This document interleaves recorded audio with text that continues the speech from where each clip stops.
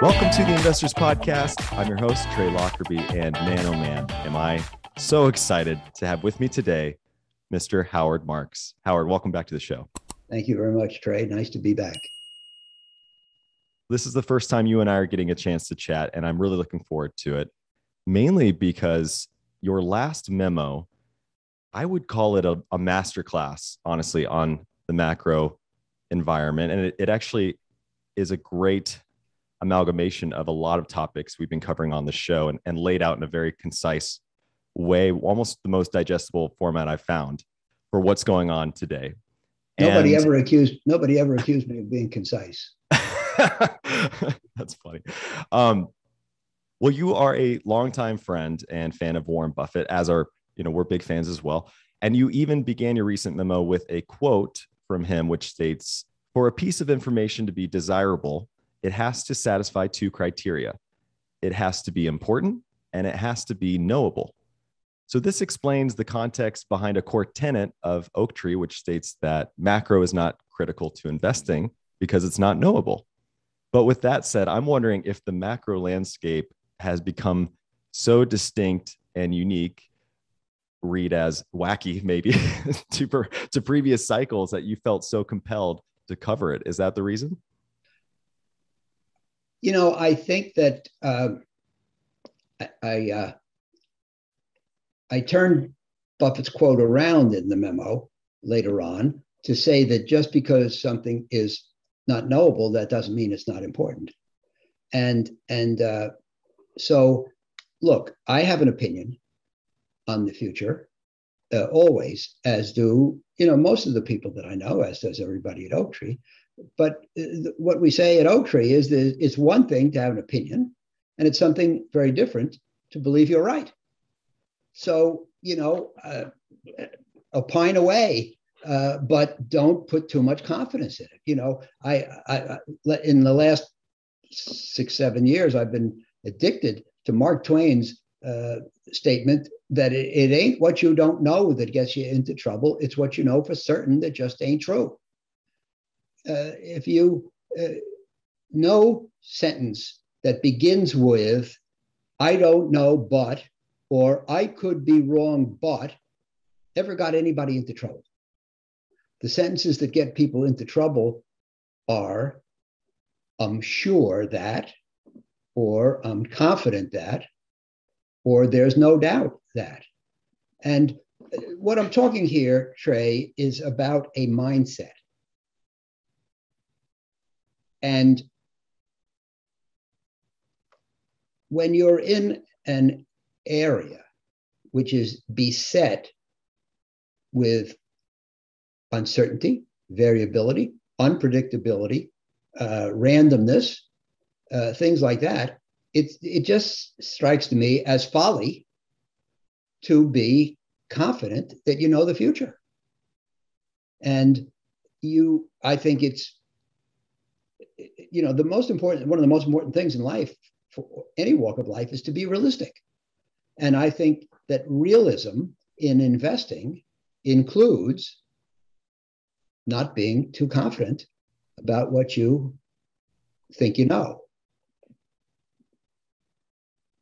Well, let's talk about another Mark Twain quote, which is "History doesn't repeat itself, but it does rhyme."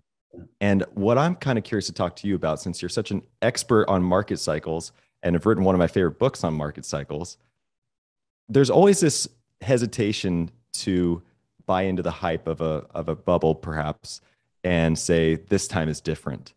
But what I'm really curious to know is, in your letter, you state that since 2008, we haven't been operating in a free market. And so is this time truly different in your eyes of cycles? Well, I think that this is a very different time.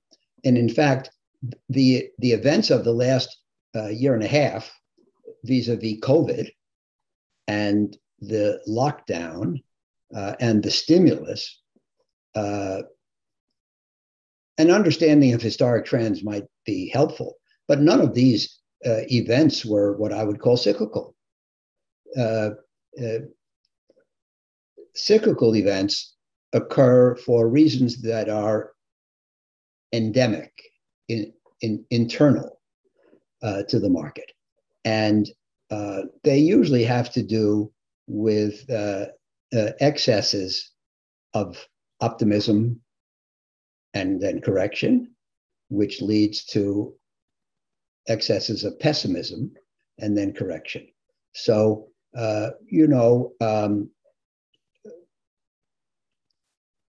people think they know that things are going to be very good, but then they incorporate too much optimism, which means that they buy too much, they use too much leverage, they drop down in quality too much,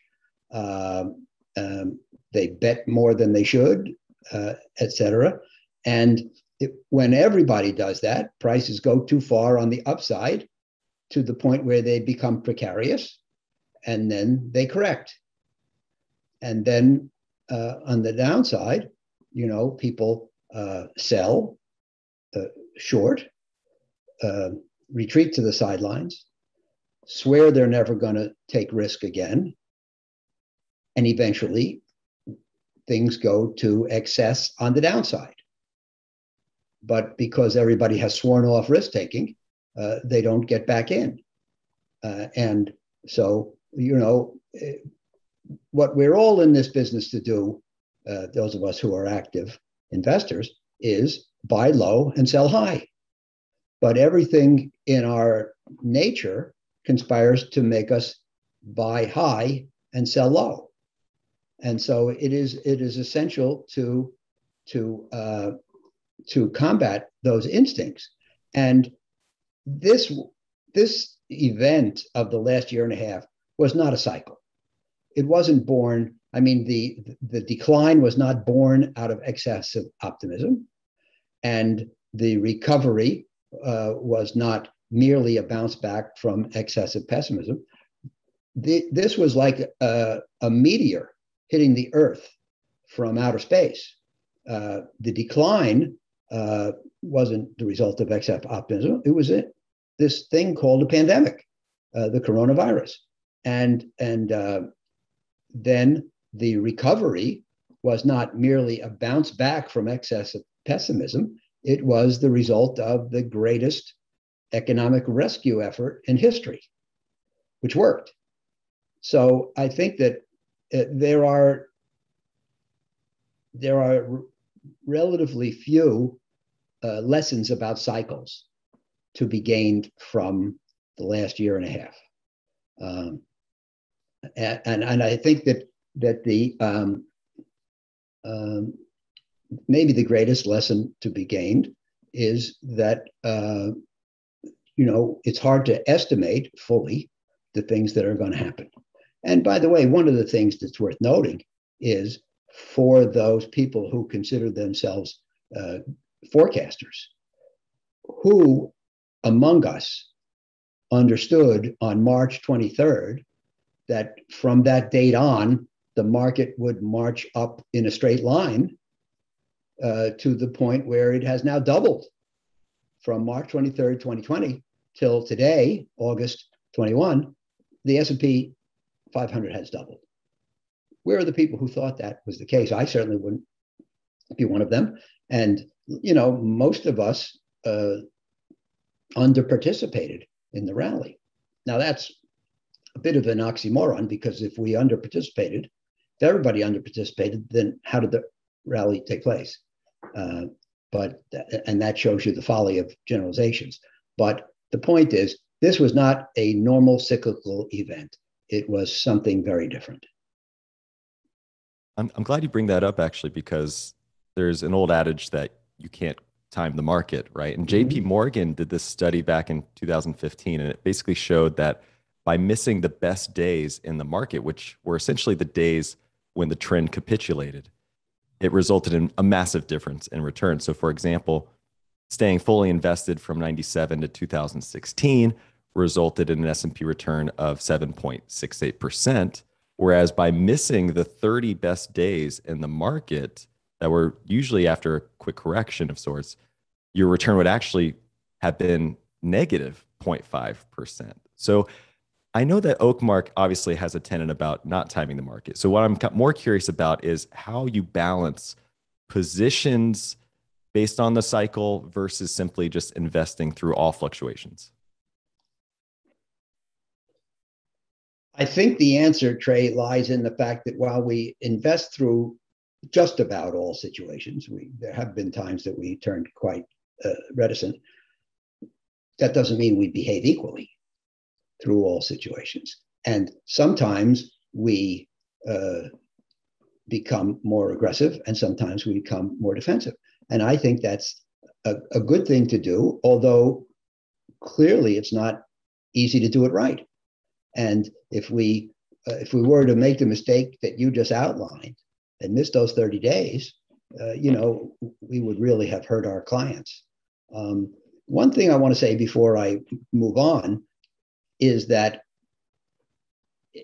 in a way, the thing you posed is what we used to call in high school a trick question. Because, those of us who are attentive to the market cycle, and let's say you're good at doing it, would be less likely to be out of the market on those 30 days. What you're saying is after the market gets killed, it usually bounces back. And if you miss that bounce day, you're in trouble. Well, number one, if you missed the bounce day, you might have also missed the killing day. So they may offset. But if you're a good timer and sensitive to excesses and able to weed them out, chances are you would not have dropped out of the market before at the low ebb and missed the rally.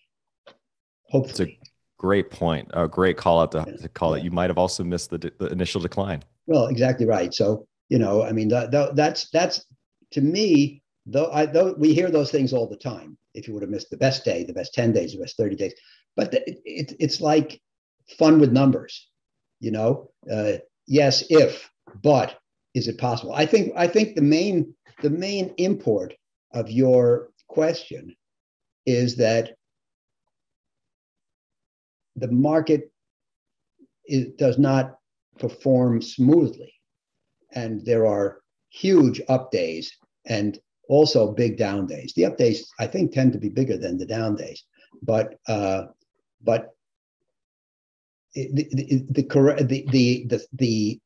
function of the market setting the appropriate price for assets is not a smoothly operating one, and every once in a while there's a big boom, and we shouldn't be surprised when that's the case.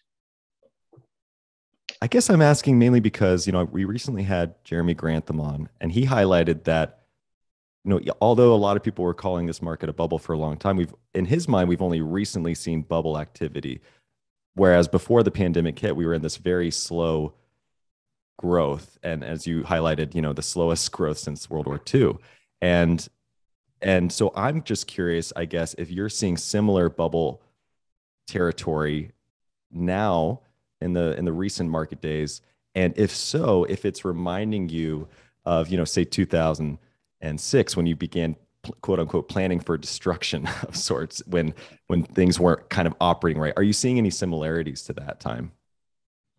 Well, there certainly are similarities, and they are the events that caused Jeremy and others to say bubble territory, and to blow the whistle of caution.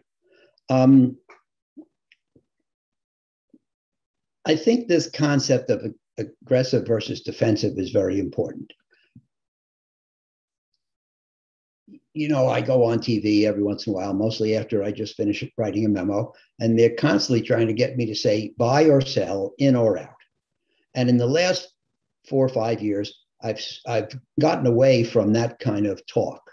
And now the way I say it is this. And by the way, short answers, especially in the investment business, are usually a mistake because the concepts are complex and not given to easy short answers. So what rather than say buy or sell, what I say is this: every investor, especially everybody in your audience, should have, in my opinion, a view of what their normal risk posture should be. And let's say we're talking about individuals. Let's say we're talking about you. How should you set your normal risk posture? And in my opinion, the answer is you look at your age, your income, your current earnings, the relationship between your current income and your needs, the amount of money that you have in the bank or in a portfolio, the number of dependents you have, the level of your aspirations, and in particular, you have to make a judgment about your ability to live with volatility, mostly intestinal.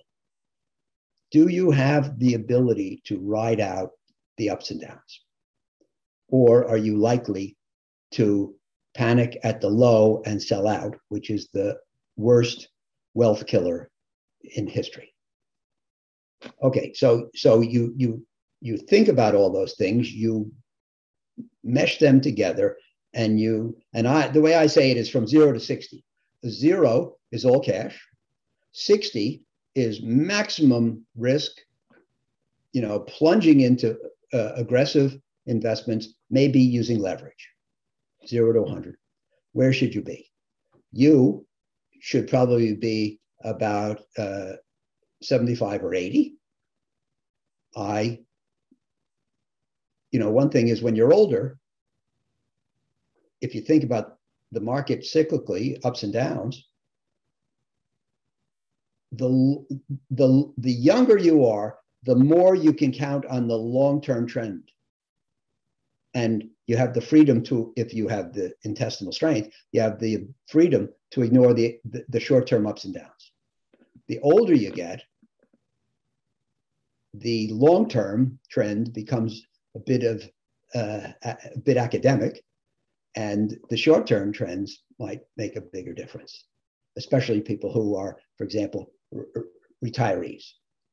Retiree or someone who's about to retire, who has just about enough money to retire and live, shouldn't be investing aggressively anymore, because while the trend line outlook for aggressive investments might be positive, they might come across some difficult periods in which their lives may be thrown into a tailspin. And one of my favorite sayings is, never forget the man who was 6 feet tall, who drowned crossing the stream that was 5 feet deep on average. In our business, survival on average is irrelevant. You can't say, well, yes, he survived on average. You have to be able to survive on the bad days. And you have to survive all the time. But the challenge, of course, comes on the bad days. And so anyway, the point is you come up with a number, and you say, Trey, okay, I'm an 80. My next question is, will you change your risk posture from day to day or month to month, depending on what goes on in the market? Some people say, no, Howard, I'm not going to change. I'm in the position. I have a good portfolio. I'm going to leave it alone. Some people say, yes, I'd like to change, because when the market is too high, I'd like to cut back a little. And when the market is too low, I'd like to put more oomph into my portfolio. So if you are interested in changing your posture as appropriate, then question number 3, what about today? Today, do you think you should be more aggressive than your normal or more defensive than your normal? And I think that that's a more useful way to think about this than buy sell. And so in the years leading up to the pandemic, we never had a bubble warning. We never turned highly defensive. Our motto was move forward, but with caution. Move forward, make investments. We were making investments every day. We were trying to be fully invested, but with caution. And since we're a firm that takes a cautious approach to our investments, with caution meant more caution than usual. And that's what we did. So we had a portfolio that was biased toward caution. For several years, it didn't help because it turned out that the period 09 through 19, for the most part, was a period when caution was your enemy, and aggressiveness was more helpful. But anyway, quick question on more caution. When you say more caution, are you referring to more of a cash position or just smaller position sizes in general? How do you think about caution? That's a great question. And most people throw that term around without asking that question. I think there are three ways to increase your caution. Number one, go to cash, in whole or in part. Very difficult because number one, it's a two decision action. You have to get out, but then you have to get in at a more propitious time, or else it wasn't worth it. Charlie Munger says it's actually a three decision process because you have to get out, you have to get in, and while you're out, you have to figure out what to do with the money. So this is very difficult. And the other thing about I try not to make decisions which are going to be a disaster if things don't break your way. I think one of the important aspects of being a good investor is you try to set things up so that if things go your way, you do great. But if things don't go your way, you still do okay. When you were referring back to the idea of, as you age, getting more defensive, that the typical routine or playbook for that would just be, adding more and more to more allocation towards bonds. But given today's environment with the yields being so low and you're guaranteed to lose money right now on a real basis, is that really the best move as you're getting into your, more defensive stage? Well, first of all, let me finish what I was going to say about the Absolutely. three ways to be defensive. So the first way is to raise cash, but that's a real big problem because if you go to cash today and the market doesn't crap out for the next 2 years, let's say it goes up 12% a year. 2 years from now, you're going to be behind the eight ball. You lost out on 24% of appreciation. You'll never make that back. So going to cash, problematic. We never do it. The second, change your asset allocation. So, for example, we all know which asset classes are supposed to be more defensive than others. Bonds are supposed to be more defensive than stocks. Big stocks are more defensive than small stocks. Emerging markets are less defensive than developed markets. The U.S. is more defensive than Europe, etc. So you can move from aggressive assets into defensive assets. And the trouble with that is you have to really transform your portfolio. You have to do a lot of selling and a lot of buying. And if you're in funds, it's hard to get out and so forth. The third way of being defensive is the one I would suggest to most people. First of all, remember, most people don't know when it's time to get in and out. So they shouldn't be doing aggressive things. What they should do, in my opinion, is at the margin, you make changes in your portfolio that biases in a certain direction. So let's say you want to be more defensive. So one thing, in every asset class, be it high yield bonds, stocks, high grade bonds, anything, there are ways to be defensive and ways to be aggressive within the asset class. So, for example, you say, "Well, I have a 30% commitment to let's say high yield bonds." There are high yield bond funds out there which make the most in the good times, but you lose the most in the bad times. There are other high yield bond funds that lose the least in the bad times, but don't keep up in the good times. So you can switch managers within your high yield bond commitment, switching from aggressive managers to defensive managers. And that's the one that I think most people should look at. Most people are not, it's just hard to get it right to justify major changes in your portfolio based on hunches, which is what I think they are, hunches about the macro. I'd like to tie back to the question right before that about as you're thinking about entering a more defensive age for the retail investor, and it was most commonly going to bonds. I'm just wondering how you're thinking about bonds. Ray Dalio recently said he'd rather own Bitcoin than a bond, because you're guaranteed to lose on a real basis. Right. How are you thinking about bonds today? No, I think that's right. I think that, first of all, it's in a way, it's easy to say no bonds. It's very tempting to say no bonds with yields where they are. But if you say no bonds, then bonds are, in absolute terms, they are the safe asset class. And if you say, no, we're not going to have bonds, then how are you going to implement safety in your portfolio?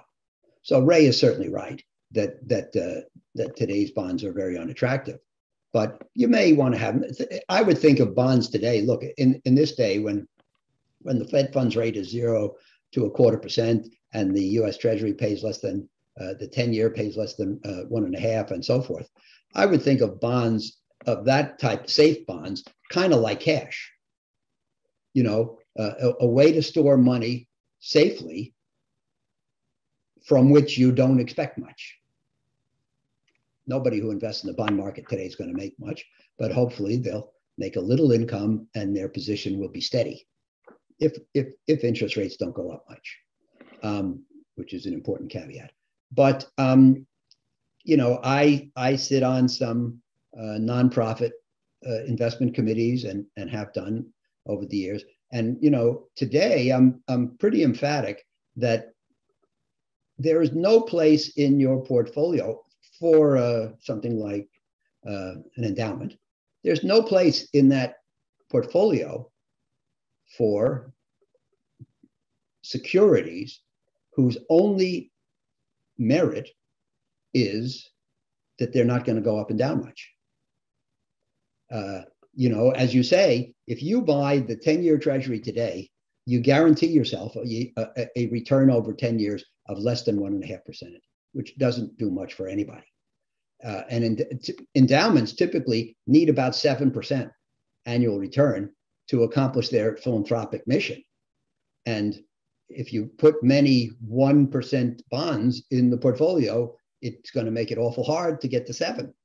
And if you do so, and you still want the 7, that means with the rest of the money, you're going to have to do things that are extremely aggressive to try to offset the money that's invested at 1%. And that risk could bite you in the butt.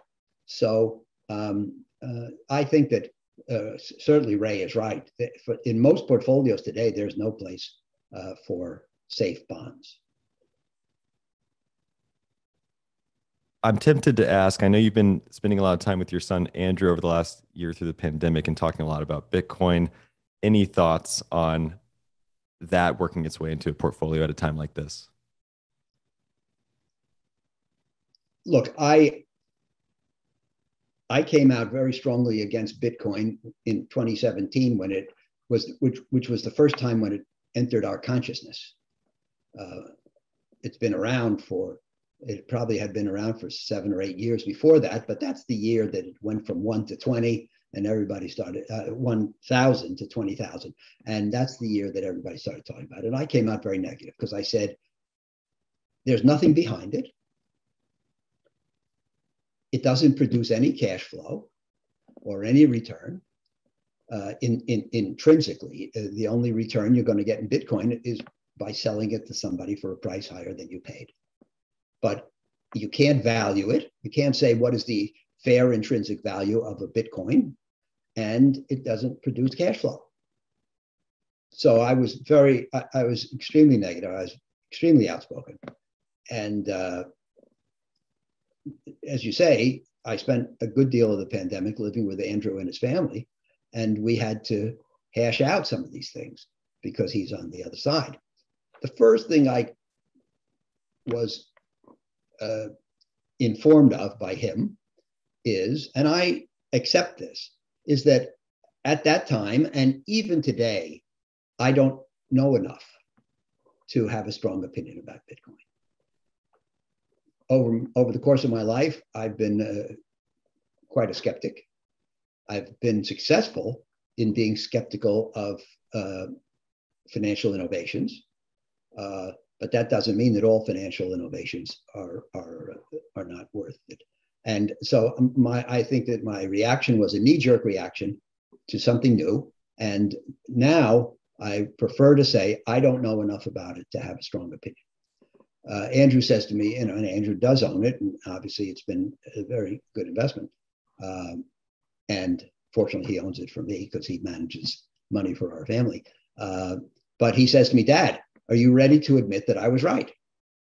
So I said, well, let's put it this way. I'm less emphatic that you were wrong. But,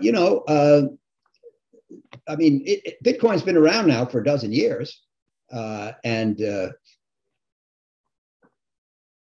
So if it's a flash in the pan, it's an awful long pan. Maybe something's there.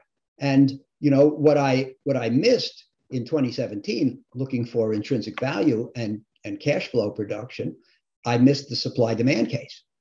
The supply-demand case is that the software limits the issuance of Bitcoin or the creation of Bitcoin to 21.5 million, whereas the demand can grow for a long time. People who live in places where you can't get to a bank, where you don't trust the banks, where you don't trust the government, where you don't trust the currency, a lot of these people are going to maybe turn to cryptocurrency.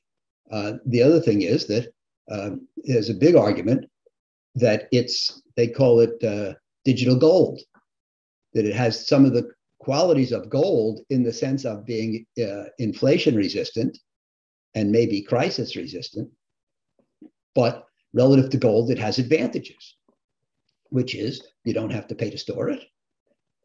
It's not challenging to send it someplace or move it around, and you can spend it, which you can't do with gold. So those are the arguments in favor of Bitcoin. And certainly in 2017, I wasn't familiar with them. And the people who bought Bitcoin, let's say a year and a half or 2 years ago, have made a lot of money. Now, we'll see. We're probably not finished learning all there is to learn about Bitcoin, and we'll see in the future whether it turns out to be a legit asset class and holds value.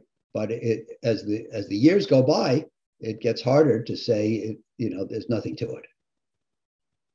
Well, and I asked because after reading your latest memo, and while you do say you don't understand enough of maybe about the technology, you certainly understand. I mean, you lay out the perfect case for Bitcoin, in my opinion, on your letter from the macro sense. And one of the other points I wanted to talk about that you've referred to recently stems back to the cost of capital. And I'm wondering how you think through that, given that manipulated may be too strong a word, but that certainly seems to be the case. And I'm wondering how you think about the discount rates today and what you're using, I guess, in comparison to the interest rates I have. Great question. Not an easy one.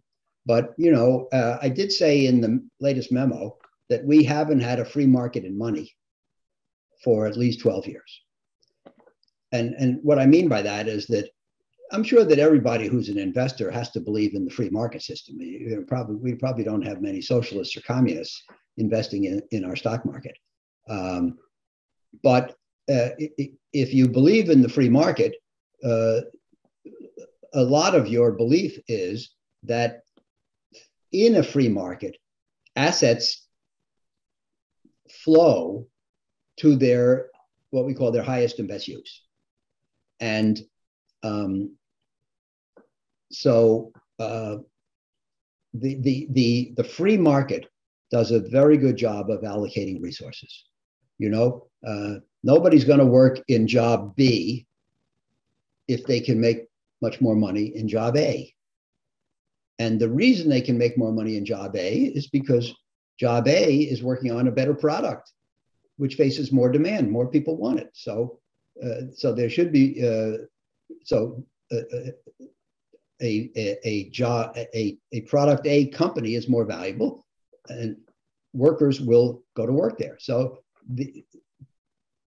the resources migrate to their best use, and normally the free market does a good job of incorporating considerations of risk and return.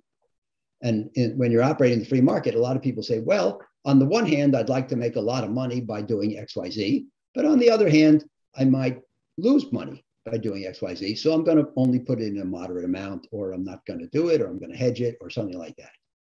But so that's how the free market kind of incorporates intelligence. We don't have a free market in money. The interest rate on certainly short-term funds for ever since the global financial crisis of 2009 has been set by the government. And most people would argue that today's interest rate is lower than it should be. And because we have a lower interest rate than might be appropriate, what does it mean?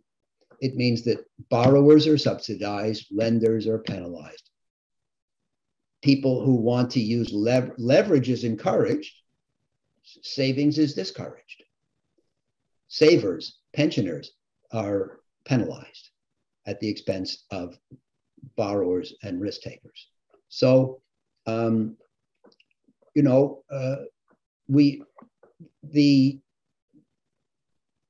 Fed's job is to manipulate the economy, and those manipulations have let's say a price, because they take money away from where it would naturally end up, and they put it someplace where it naturally wouldn't end up, but they make it happen. So you asked how we think about rates. An asset value is, in academic terms, but it turns out that it often works in the real world, it's the discounted present value of the future cash flows. And so if you're a savant, and if you can see the future, or if you're an analyst trying to do a good job, you lay out the cash flows from that investment year by year for the next X years, as far as you think you can see. And maybe you have a probability distribution, maybe you have a central point and a range of high and low, but you lay out the future. And then you discount those cash flows back to the present to come up with the present value. What does it mean to discount it? Well, if the interest rate today is 7%, and you're going to get money in 10 years, then that money is worth half today what it will be in 10 years. So you come up with a present figure for what the future cash flows are worth. And the lower the rate at which you discount, the higher the present value of those cash flows. So the level of the interest rate you use in your analysis figures importantly in setting the price.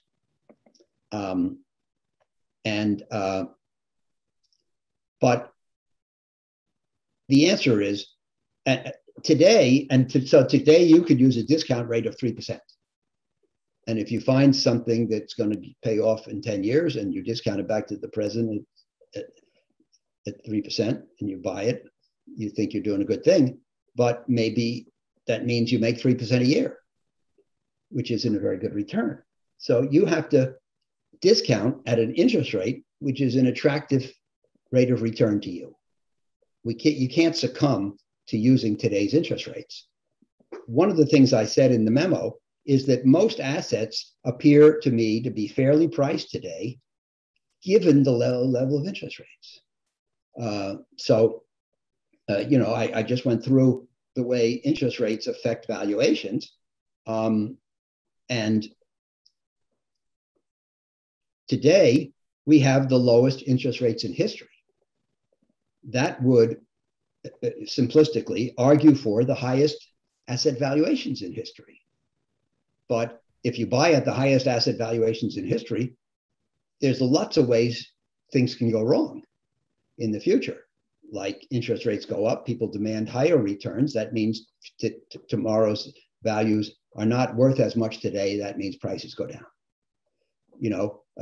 One of the reasons the market has done so very well over the last 17 months is that by taking the Fed funds rate to essentially zero, the Fed has, well, people say, well, I don't want zero. High yield bonds look great at 4. When the Fed funds rate was 3, nobody thought high yield bonds were great at 4% yields. They said, no, I want 9. But today, with the Fed funds rate at 0, they say, oh, that 4% looks pretty attractive. All judgments in investing are relative judgments. Sid Cottle, who was the editor of Graham and Dodd and Cottle, Graham and Dodd is the Bible of, it's called Security Analysis, their book. It's the Bible of our profession, although a little antiquated. Sid Cottle was the editor of the later editions, like the one I read in college. And Sid was a consultant to me at Citibank, and he said back around the early 70s, investment is the discipline of relative selection. All the decisions we make as investors are relative decisions. I think that based on return and based on the ratio of return to risk, I think this is better than that. So we buy this and we don't buy that, or we buy this and we sell that. That's the way we make our decisions. And today we're making relative decisions between two different assets, perhaps, relative to interest rates. And we have to understand that if interest rates change, everything else changes. And so the biggest mistake you could make today would be to discount at an ultra low discount rate because rates are low today.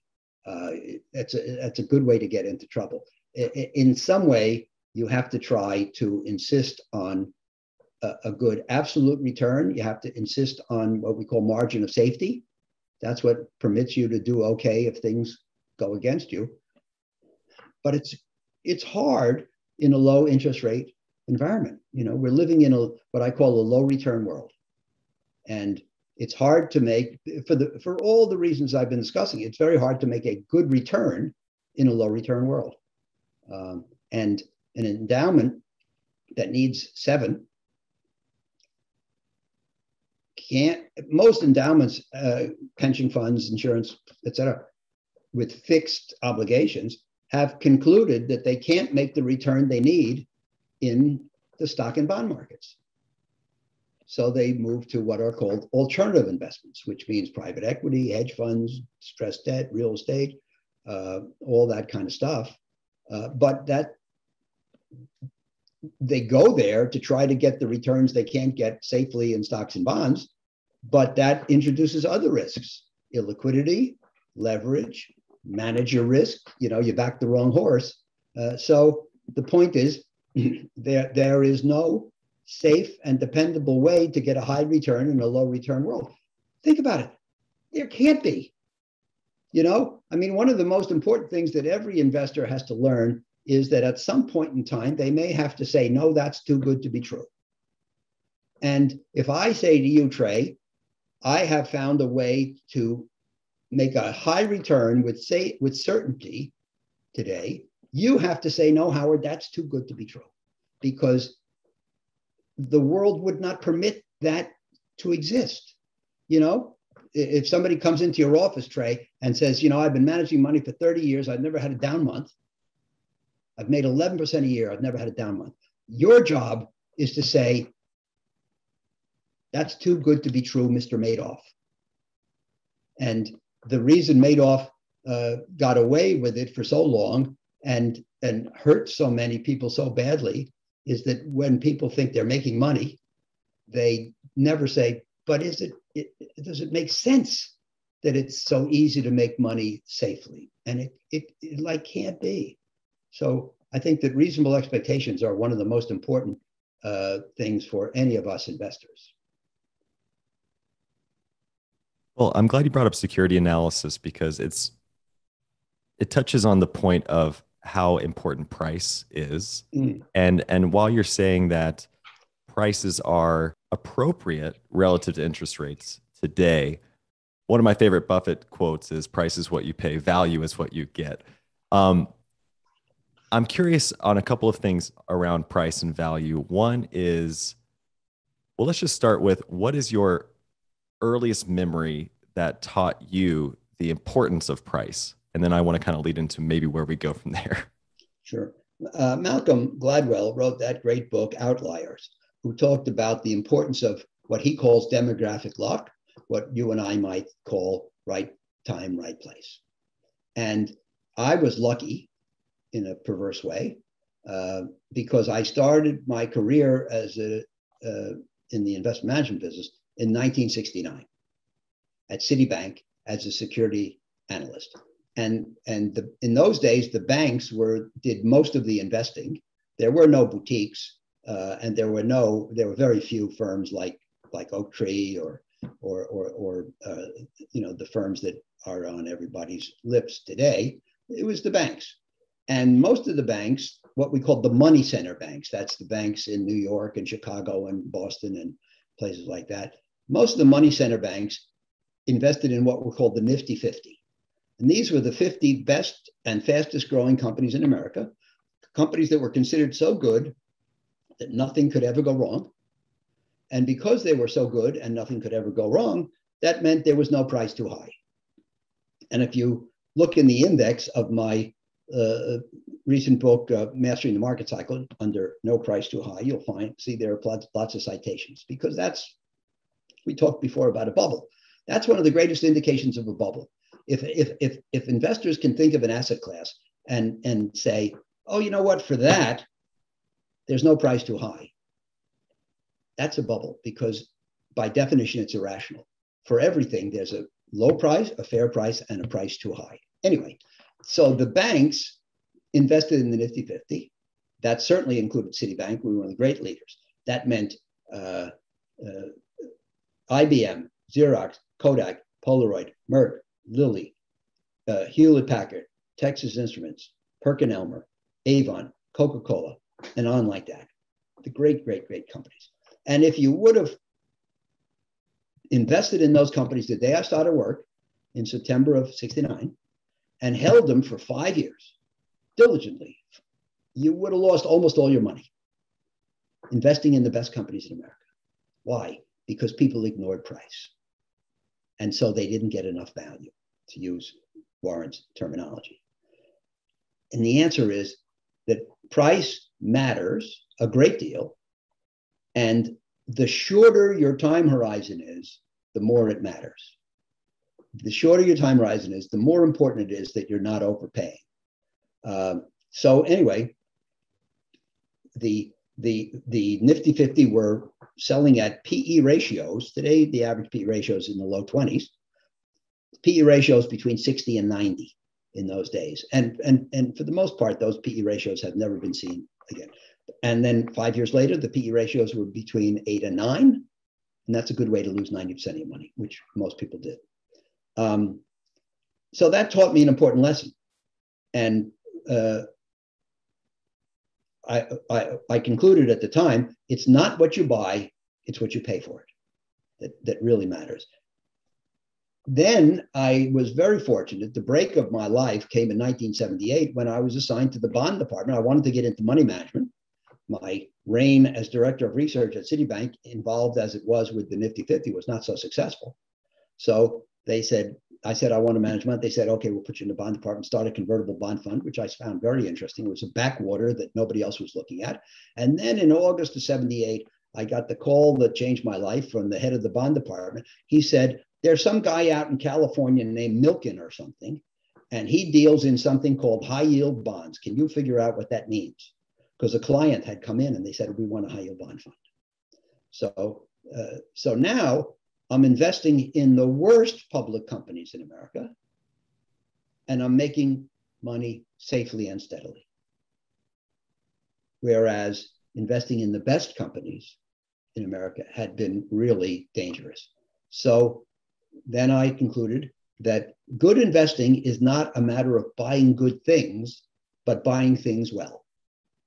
And if you don't know the difference, then you shouldn't be doing much investing.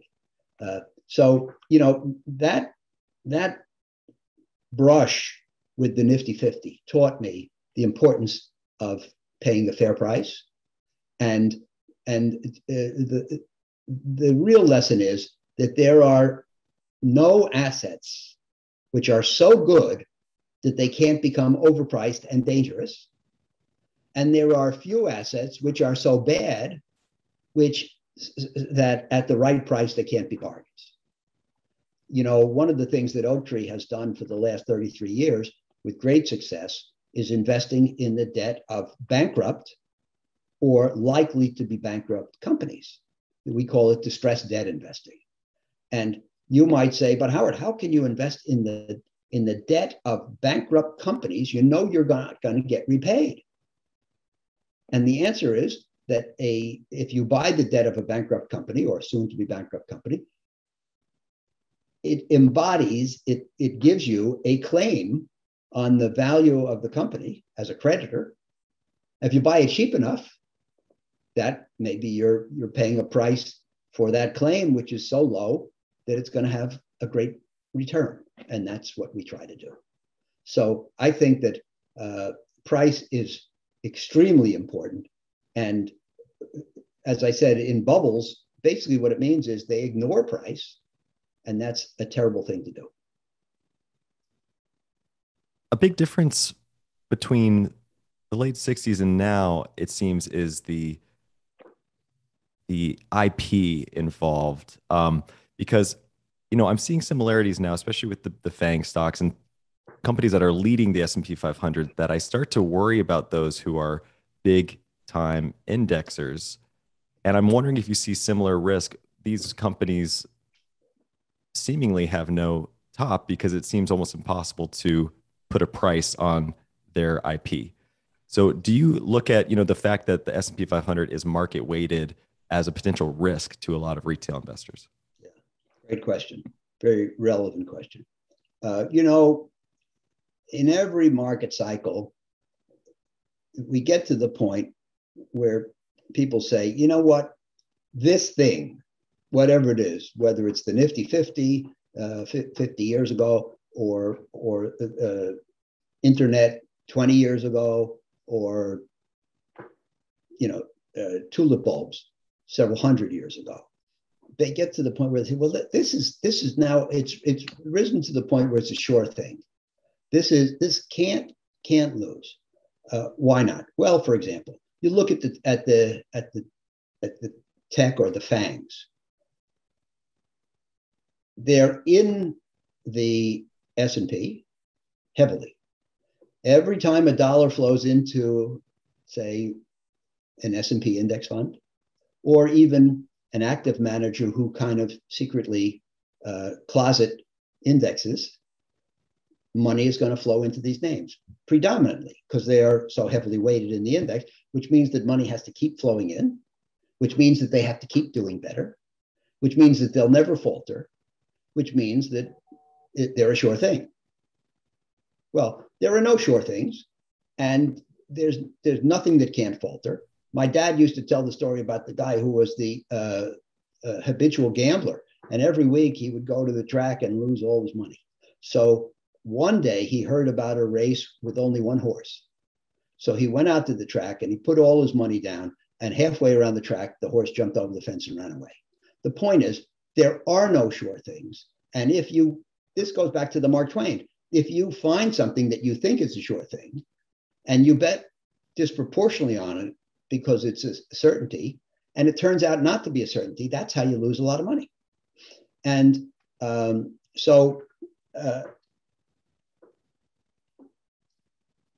you can construct this account for the FANGs that I just described, about how the money has to keep flowing into them, and it's kind of self-perpetuating. And when I was little, we used to talk about perpetual motion machines, which is a machine that can run forever with no fuel because it generates its own energy. They've never come up with one yet. There was a cartoonist named Rube Goldberg who used to design those, and we used to talk about Rube Goldberg devices. But the truth is, there is no perpetual motion machine. There's nothing that goes on forever. And the way to lose a lot of money is to buy something on the presumption that it is a perpetual motion machine, and then have a reawakening. I think that by the way, the magic is off some of the FANGs this year. They're not necessarily having great years. Stock markets, S&P is up 18%. Many of them are underperforming, and Andrew would say that 1 year doesn't matter. But the thing is that I believe that if the market goes like this, and you have some asset, be it let's say it's a FANG, and it keeps going like this, if one asset outperforms the others long enough, you have to flip it over. If you flip over outperform, what you find underneath is becoming more expensive. That's what outperformance is. So if asset A outperforms B, which is to say appreciates more than B long enough, disproportionate to the merits, eventually it will become overpriced. And if it's overpriced, it is then likely to run into some hiccups and a correction. So I just don't think that one asset can outperform all the others forever. And investors who hear that siren song of permanent outperformance are in trouble if they succumb. I want to touch on corporate debt as you did earlier, because it seems like that game is shifting a little bit as well. The Fed now holds nearly 14 billion in corporate bonds themselves. How does the Fed's recent involvement into these markets affect your personal, or Oaktree's rather, investing playbook? The most important thing about that, Trey, is what it did in the recent past. We were expecting something, a massive recession, something approaching a global depression, if the central banks hadn't come to the rescue.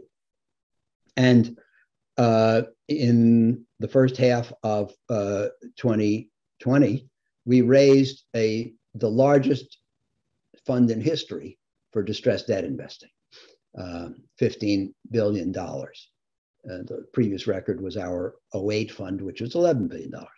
And we were, we started to invest that money and so forth. And in March and April, there were great bargains to be had.